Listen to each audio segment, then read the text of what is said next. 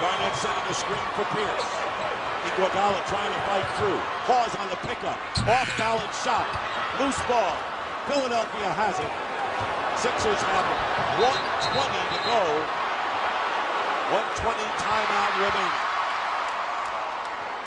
And Doc Rivers is very okay with that shot right there. Even though they're going to go to the line and shoot two, he wanted him to take that foul in transition.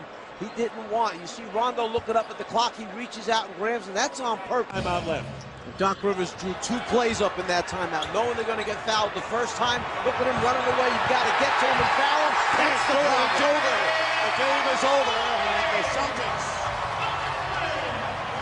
We said they had the heart of a champion. They've won it before, and they have taken Game 1 of this best-of-7 series. Rondo has the presence of mind to get the ball and to run very fast away so he can't get fouled. But that's all Boston wants. Keep it close, stay in the game, execute late, and let their defense bring it home. And the Celtics have now won. Very tentative. Corner with the ball. By Drexler. It's Porter. Not there. Rebound Johnson. He just throws it to the other end. And finally out of bounds with 1/10 of a second left. Now, if you talk about the brilliance of Magic.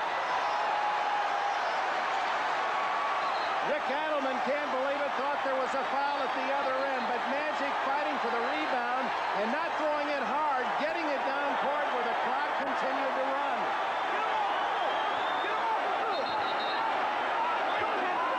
It's Portland's ball, but they're at the other end of the court with no timeouts and just 1/10 of a second left. Brilliant play by Magic Johnson. Well, in this situation, Portland can only throw it to the rim. 1 of 2 free throws. We go to the other end, and immediately, Jamaal Magloire is fouled. He's a 14% free throw shooter this year. He missed them both. Keep in mind, for his career, he is a 64% free throw shooter. That free throw, frankly, an airball. 12 seconds left. Calderon fouls Darren Collison. Collison would hit both to seal the game, in Indiana goes into Toronto and gets the victory. You know, we're down 2 with under a minute left. Mike Woodson is out on the floor. He's out on the floor like 3 steps, giving instructions to one of his players or pointing or something. Jason sees him, puts it in overdrive, and goes and intentionally hits Woody, knowing that it's going to be a technical foul on the coach. So they call it technical, and you know, Jason makes the free throw. Now we're on an odd number, and we had some momentum going, and we end up stealing the game. But refs call a technical foul. After Dirk knocks down a free throw, Jay Kidd knocks down the big 3. His first triple-double of the year, a monstrous one. 19 points, 17 assists, 16 rebounds. But making his way to the bucket. Mavs on fire, especially the ridiculous one. 37 points, 9 rebounds for Dirk. Mavs are going to win their 6th in a row, earning their 19th road win of the year. On the arc now are the Spurs. Manu with the steal. Great job from Manu to hustle back into the play.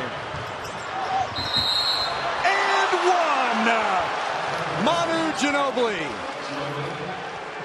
How did he get that one to drop? I don't know. He tightropes from the backcourt and gets that to fall. That is our Budweiser play of the game.